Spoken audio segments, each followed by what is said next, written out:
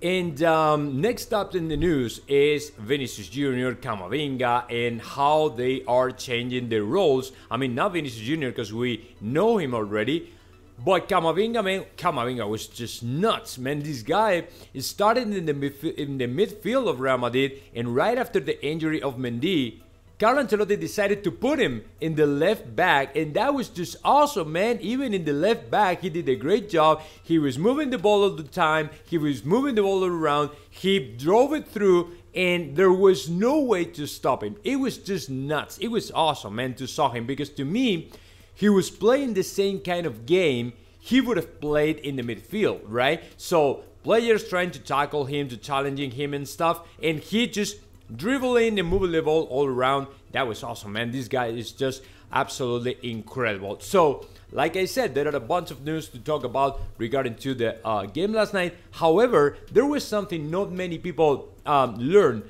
yesterday from the latest article from Jose Felix Diaz talking about David Ancelotti, Carlo Ancelotti's son, right? The second coach of Real Madrid is thinking about the offer from Everton. I mean, in Everton is where he, alongside his father, he started his career as a coach, right? As a second coach. So, or assistant, or whatever you want to call it. But it's basically a second coach. So, what happens is Everton wants him as the new coach, right? After sacking to Frank Lampard, they want David Ancelotti on the bench.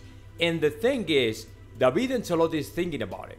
David Ancelotti is considering the offer from Everton, so we might see his departure really soon. Not only Carlo Ancelotti, I'm not talking about actually Carlo Ancelotti, I'm talking about David Ancelotti. So that is the thing right now.